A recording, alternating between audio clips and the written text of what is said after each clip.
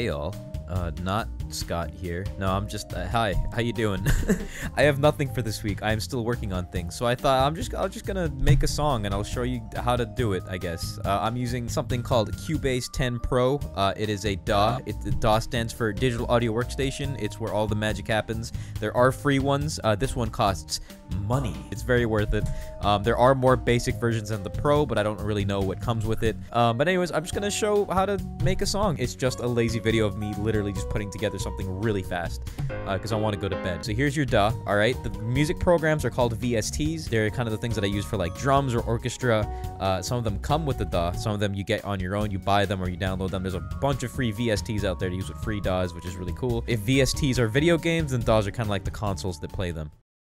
Basically, you know, I go here, right click, add instrument track. Simple already. Crazy. It's like we're making the song already. God. You click on instrument, you pick your thing, you have a bunch of different little sections here. Obviously, I have a lot more stuff because I bought, you know, a bucket load. But let's use Hallian. This is the thing that comes with Cubase. I don't know if it's in the more basic versions. Whatever.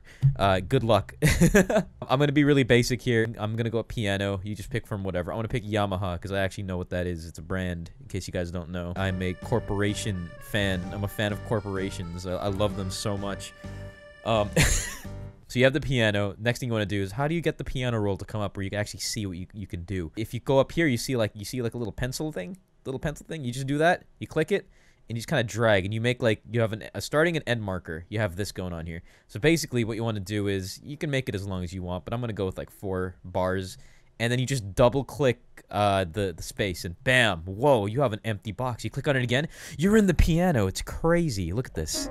Listen, you can freeform jazz and just write, you know, whatever. Just check it out.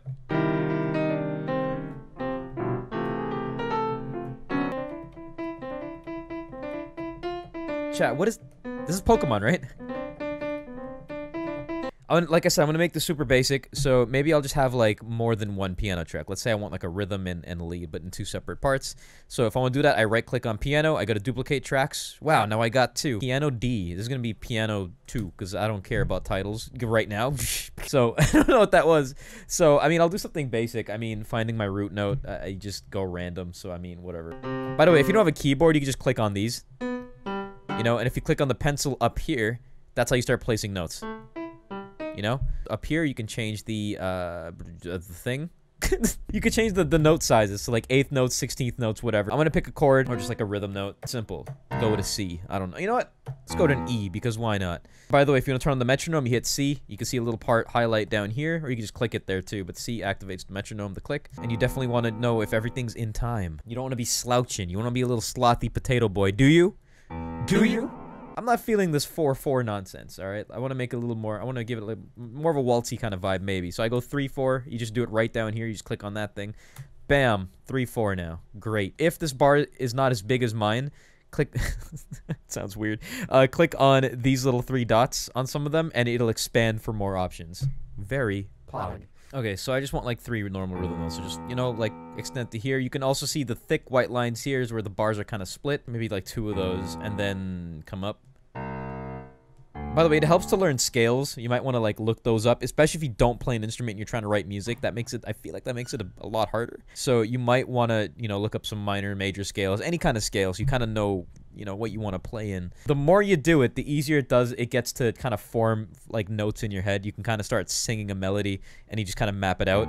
The Paisano lead. Very, very clever. If it's just the bass and the lead, it could sound kind of empty, so I kind of want to fill it out. I'd get notes that are a little higher than the bass ones, and sometimes I like to make them harmonize. I'm in E, so let's say I go like here. This should already sound like it's harmonizing a bit. See what I mean? And you can just go like that won't fit. I can already tell. Just in my head, I know that wouldn't fit. But if I go here, that would fit. You see? You know, something like that. Yeah, there, you can feel it right there, right? Having a bit of that theory knowledge will definitely help you. But also, yeah, just throw things at the screen. You could just throw stuff at the screen sometimes and just see what fits in your head. Make sure it sings in your head, though. Make sure it feels good.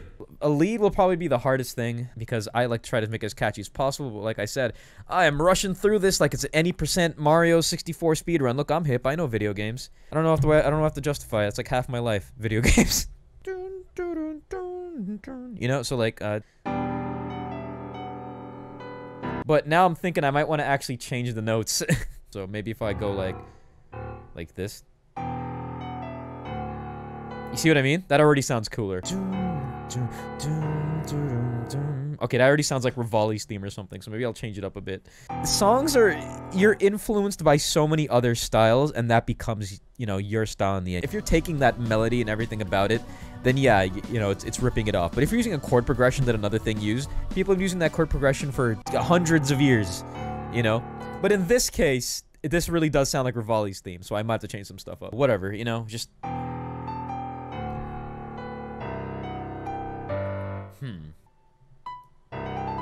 Nope, that sounds weird. This chord progression, it looks like it can keep running. Like, I could loop it, but it sounds like it's unfinished, you know?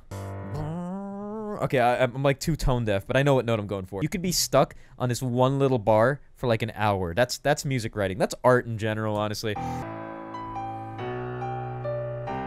Okay, so now the cool part with this one, this is the same rhythm note as this one over here, but the way it ends, you can give it a little bit more of like a major or a minor feel, like a bit more serious. So the harmony would have been this, but you can go like there. You see? It gives it a bit more of an edge. So there's this one, hopeful, and then you can kind of hear it. It's this one middle note. That makes all the difference in giving it that not an evil vibe, but there's still a little edge to it, you know? So stuff like that, it's hard to describe, honestly. I'm not like an expert. I'm not a teacher or anything. But that is a vibe that you can, you know, create.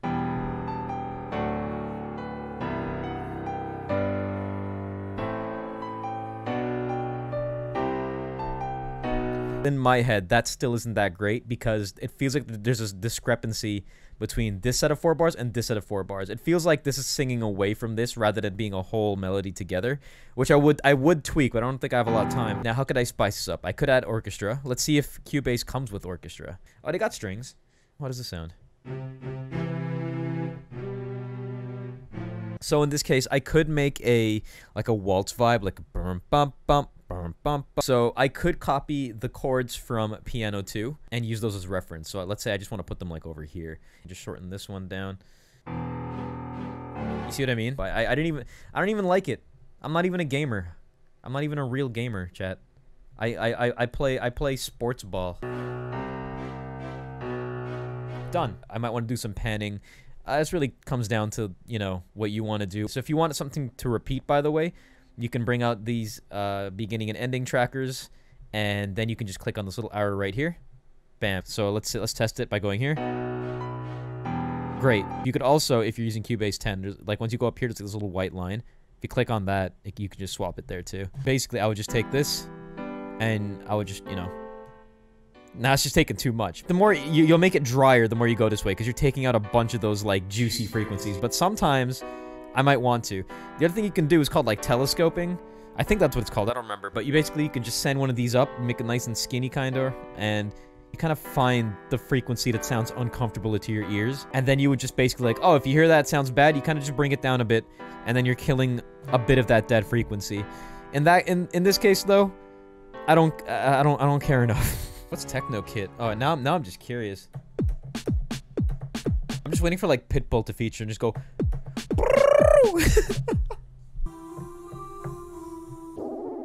No. Maybe I get some light violins to do like a counter melody kind of thing.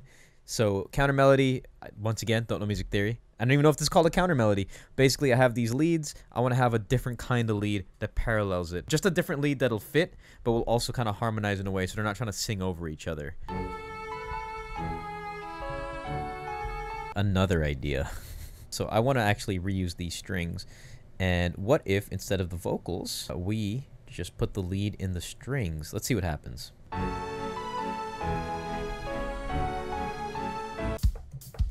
There's something like that. Simple. So constant hi-hat beat to just keep that flow going. The way I used to picture this is because I used to play a rock band a lot when I was younger with the boys. And the way that the the charts look like for the drums and the guitar and all that is kind of how I picture melodies in my head. And this way, it's literally, you would map it like you would like a rock band track. One last thing, I might just add like a little bass guitar thing. Just go dun dun dun dun dun dun, just to keep the beat a little more active for this part. I don't even know if a bass guitar is used in these kind of mixes, but whatever. let's go. Already is a bit more of a flow, so if I bring it all in. Oh, by the way, if you want to export that track, these starting and ending markers here, check this out. End marker here. Take this lad. Crazy. Now the whole thing's there. Highlight everything that you want to export, which would be these instruments here. I don't need the piano or this mic. And then I go to File, Export, Audio Mix Down. File type, you know, I would usually go WAV because that's best, you know, got that lossless grooving. Let's remove that. What'll this be called? But let's be really corny, actually.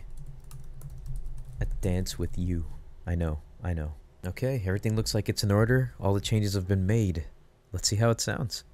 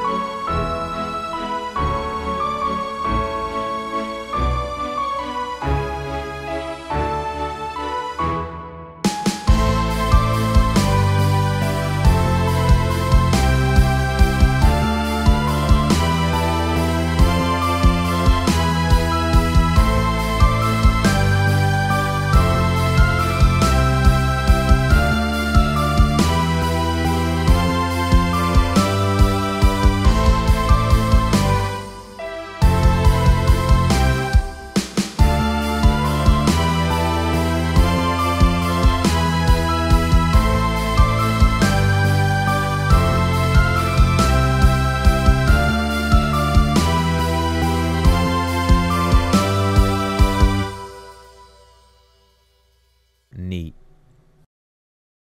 Hello, I hope you enjoyed whatever that was. I don't know, I just felt like making a song, but I like that a lot. I might actually turn that into something because, yeah, I just kept going with it. But that's the fun part about making music. You just keep going, you keep stacking stuff on, and stuff works. But anyways, if you want to see more content, hit that subscribe button right there. Just click the old boy, and he will grace you with occasional notifications and all that.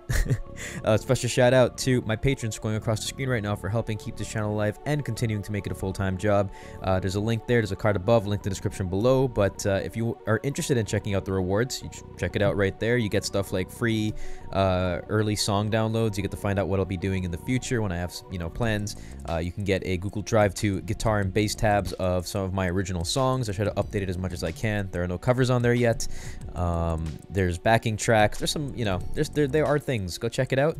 You can pledge as little as $1 a month, and if I don't upload anything on a week or for a few weeks, you don't get charged for any of those. If I don't upload stuff, less money to pay. It's crazy. I also have Twitch and Twitter. I love streaming on Twitch. It's been growing. We've been having a really great time. The community's amazing. So come along and hang out. It'll be a lot of fun. And that is all. I will see you all later.